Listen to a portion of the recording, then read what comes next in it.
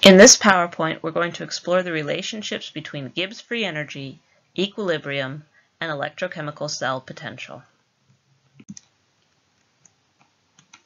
In the previous PowerPoint, we learned that spontaneous redox reactions can be characterized as having a positive electrochemical cell potential between the reduction and oxidation half reactions. In other words, E sub cell is greater than 0. From the last unit, you should also remember that spontaneous processes result in a reduction in chemical potential energy, or a negative value for the Gibbs free energy change, delta G.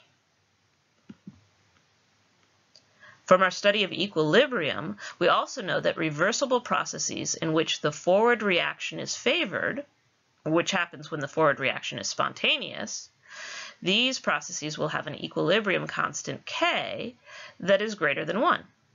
This is because the reaction proceeds until there are more products at equilibrium than reactants. We also know the reverse relationships. Non-spontaneous redox reactions will have a negative electrochemical cell potential. The change in Gibbs free energy will be positive as potential energy increases, and for reversible reactions in which the forward reaction is non-spontaneous, we'll have a K value that's less than 1, as there will be mostly reactants at equilibrium. K values less than 1 also imply that the reverse process is favored. Now, since all of these are ultimately indicators of spontaneous or non-spontaneous reactions, we should be able to connect them together. And we can. So let's start with the relationship between electrochemical cell potential and Gibbs free energy. And remember that the E sub cell is the standard cell potential of a redox reaction measured in units of volts. And this standard unit for electrochemical potential, the volt, is actually a measure of potential energy in terms of joules per unit charge, or coulombs, so joules per coulomb. The standard Gibbs free energy change for any reaction is actually a measure of potential energy, usually in joules or kilojoules per mole of reactant. So we have two related units, and we simply need to convert from joules per coulomb to joules per mole. Now, to do that, we need to know how much charge is actually being transferred in a redox reaction per mole of reactants. And the charge transferred is actually determined by the number of electrons that are transferred from the oxidation half reaction to the reduction one. So we can figure this out when we break apart our redox reaction into its separate half reactions or half cells and look at the balanced number of electrons between those two half reactions. So we actually need to assign a charge in units of coulombs to the number of electrons being transferred, and the easiest way to do this is to use Faraday's constant, which simply gives us the total charge for 1 mole of electrons. It's 96,485 coulombs per every mole of electrons. So to convert from E sub cell to delta G, we can take our standard electrochemical cell potential measured in units of joules per coulomb, multiply this by Faraday's constant, which is the number of coulombs per mole of electrons, and then multiply by the number of electrons, the moles of electrons transferred in the redox reaction. Our units will cancel out ultimately to give us joules per mole, what we need for our Gibbs free energy change. You'll notice that in this formula, we also have a negative incorporated into it. This is because we know that spontaneous reactions have a positive E sub cell, but a negative delta G value. So we will need to flip the sign between E sub cell and delta G. You'll also notice the degree sign superscript. As long as our standard electrochemical cell potential was measured under standard conditions, the delta G value that we calculate in this way will also be considered the standard delta G for the reaction. In the last unit, we also defined the relationship between the standard Gibbs free energy change for any process and its equilibrium constant K. So we said that the standard Gibbs free energy change is equal to the negative of R, which is the gas constant in unit of joules per mole Kelvin, times temperature in units of Kelvin, times the natural log of K, which is your equilibrium constant. If we set this equation equal to the one we just defined relating Gibbs free energy changes to electrochemical cell potential, we can then figure out the relationship between the equilibrium constant, K, and the standard electrochemical cell potential, E sub cell, for any particular redox reaction.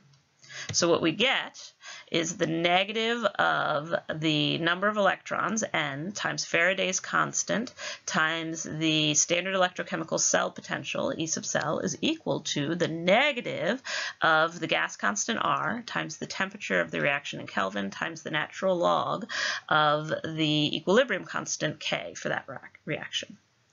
We can actually rearrange this equation to solve for one side or the other, and a common way of doing that is to rearrange to solve for the standard electrochemical cell potential, E sub cell, and that's going to be equal to the positive value of R times T divided by N divided by F times the natural log of K.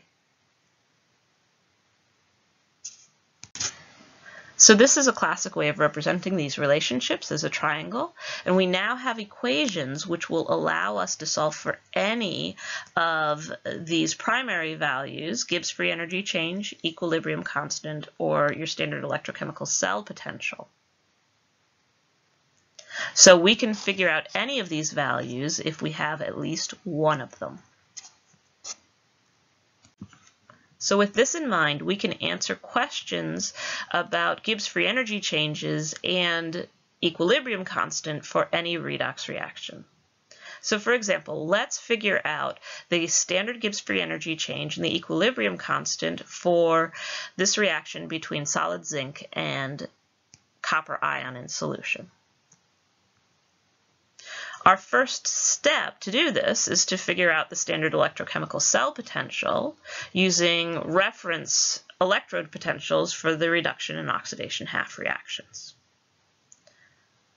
So in order to do this, we have to actually figure out our reduction and oxidation half reactions for our net process, and then find them on a table of standard electrode potentials. We can then subtract what we find for the cathode minus the anode, or for the reduction half reaction minus the oxidation reaction, to get our standard electrochemical cell potential. To break this particular reaction up into its separate half reactions, remember we have to identify what's being oxidized and what's being reduced. We'll start with our zinc.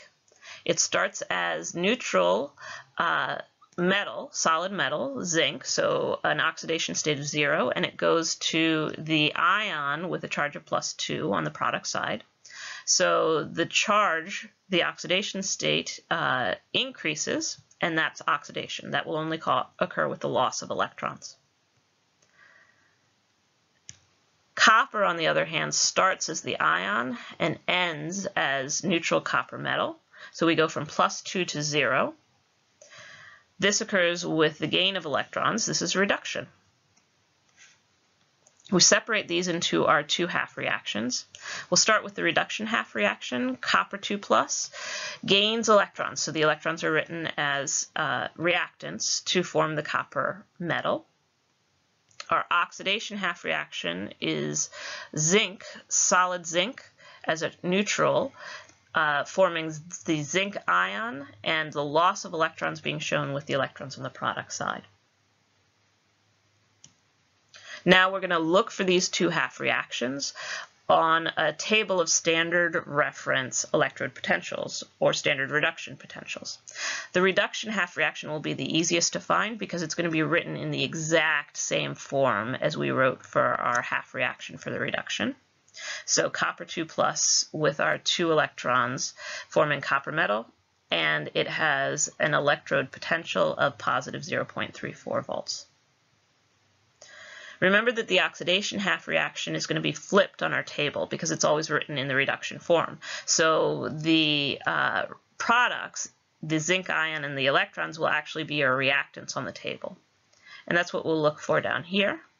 And we'll find that at the bottom.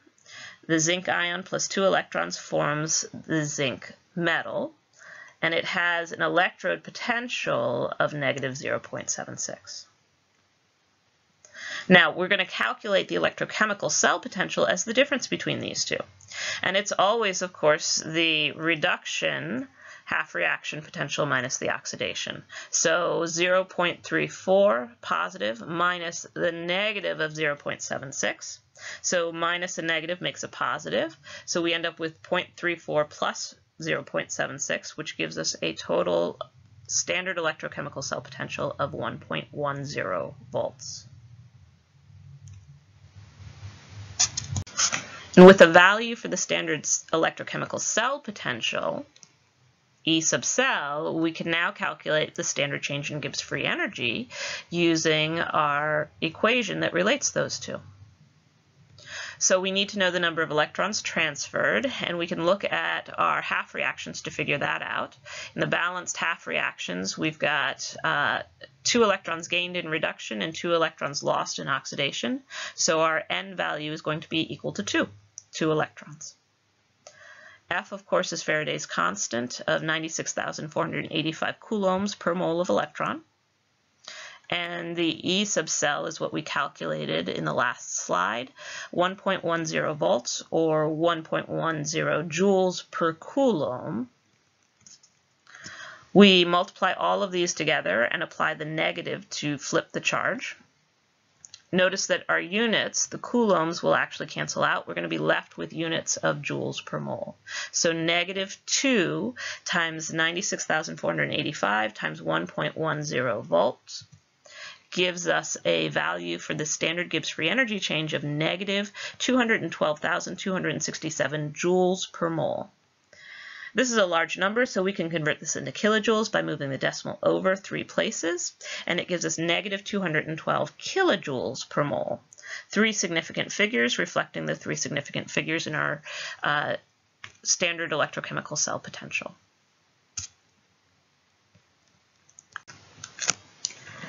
Now we can calculate our equilibrium constant K for this reaction using either of these two formulas. So this is the one we learned in the thermodynamics unit that relates standard Gibbs free energy change to our equilibrium constant K.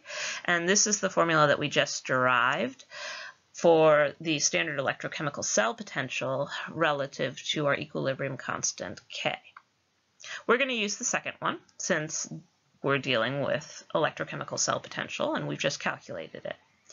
And in order to isolate K by itself, that's what we want to solve for, we have to move everything over to the other side and get rid of our natural log. So we'll move our ratio over the other side by multiplying by the inverse. It'll cancel out on the right-hand side, and on the left, we'll end up with the number of electrons N times Faraday's constant F divided by the ideal gas constant R and the temperature in units of Kelvin. And that'll be multiplied by our standard electrochemical cell potential. We'll get rid of our natural log by raising everything to the base E. So we do it on this side and it cancels out the natural log, leaving us with K, the capital K, for equilibrium constant by itself. We have to do it on this side as well, and what it gives us is actually an exponent raised to the base E, Euler's constant, where the exponent, which is represented in parentheses here, is actually a ratio of all of our different terms. And we can substitute now what we know for all of these terms into the equation. So we know that N is going to be the number of electrons. In this case, it's 2 electrons based upon our balanced redox reaction. We know Faraday's constant, 96,485 coulombs per mole of electrons. We know the standard electrochemical cell potential because we calculated it as 1.10 volts or joules per coulomb. Our R value is going to be in units of joules to cancel out the joules in our electrochemical potential. So that's 8.314 joules per mole Kelvin. And our temperature is given to us in the problem as 25 degrees Celsius, which is 298.15 Kelvin. So here we have the rearranged equation with all the appropriate variable values substituted in. This is a really unwieldy exponent, you can tell, and it's going to be easier to reduce this exponent to one value and then do the e to the x function on your calculator. So we can enter in this ratio, simply what's in parentheses here, into your calculator, and it will reduce to 85.63230774. So I'm carrying a lot more decimals than I need, but I'll wait till the final answer to round. Now notice what happened to the units in this process. Our coulombs canceled out. Our joules are going to cancel out. The moles will cancel out. And our Kelvin also cancels out. So we're actually left with a unitless exponent value. We do e to the x and raise this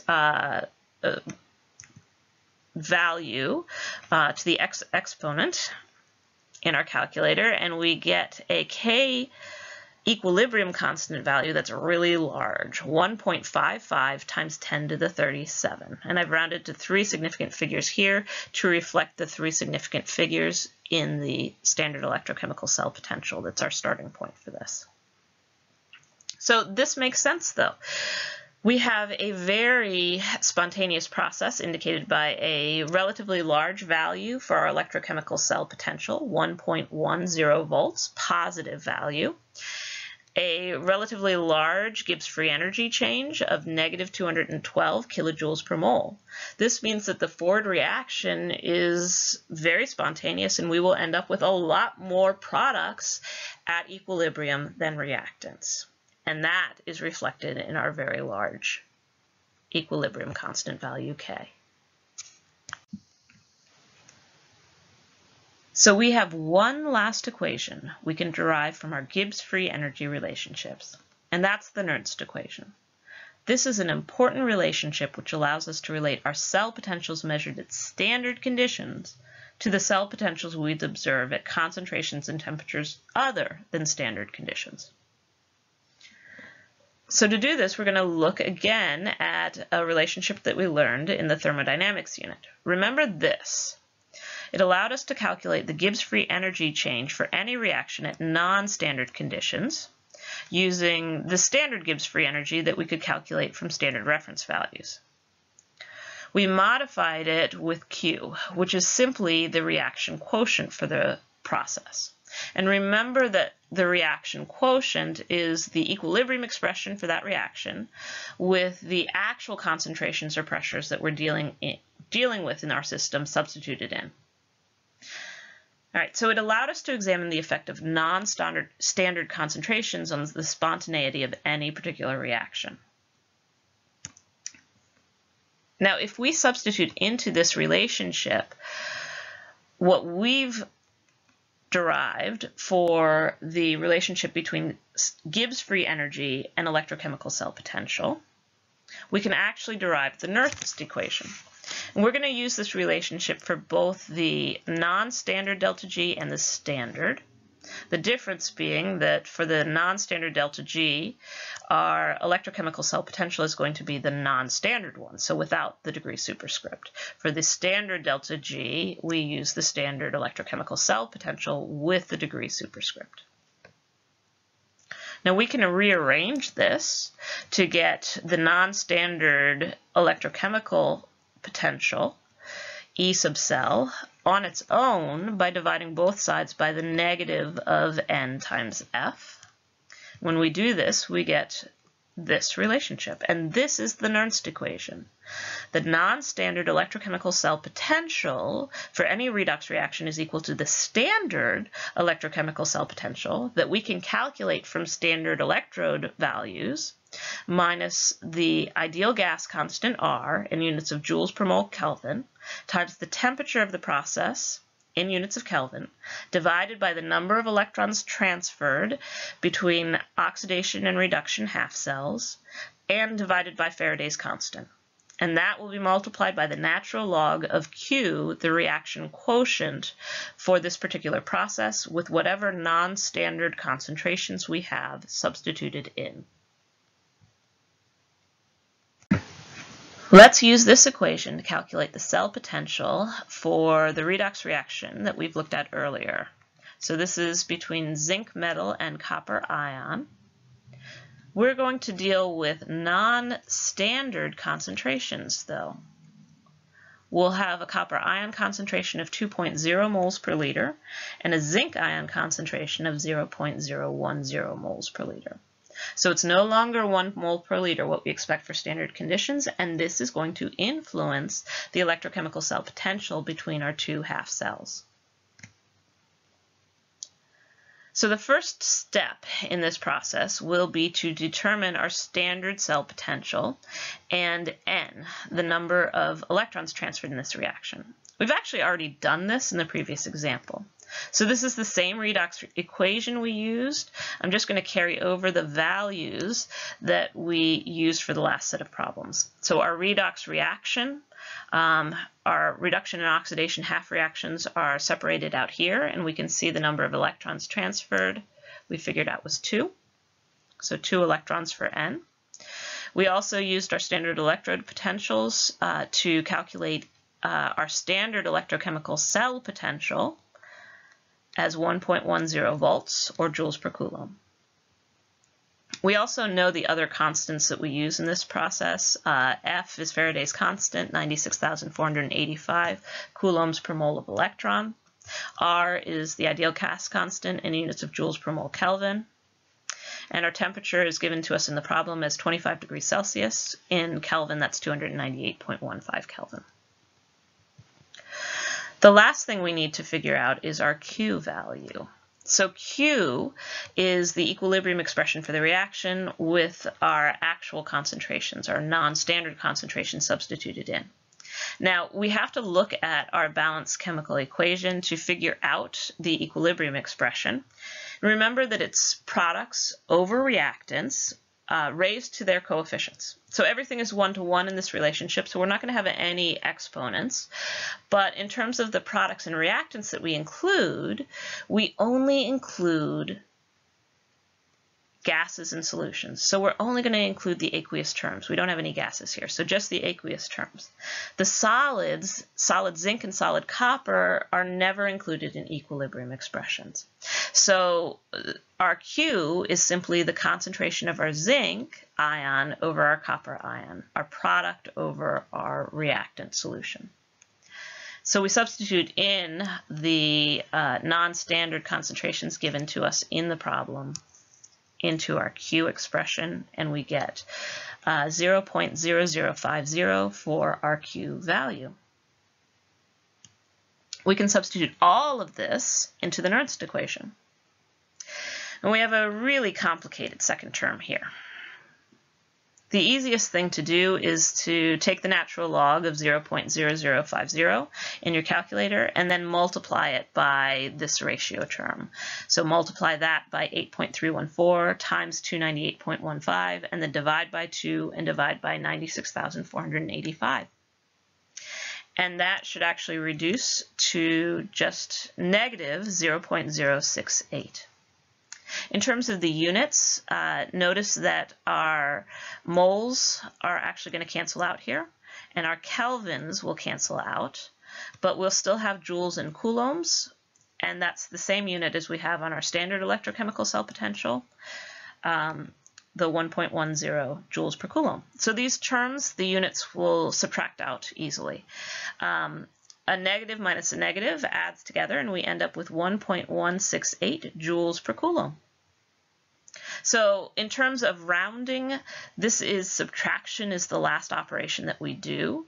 So we're going to look at the number of decimal places. That's the rule for rounding to the correct number for subtraction or addition.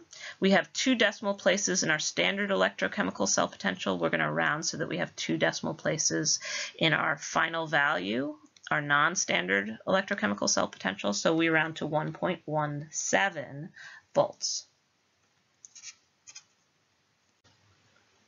So in summary, Our standard electrochemical cell potential can be related to standard Gibbs free energy and the equilibrium constant, capital K, for any redox reaction.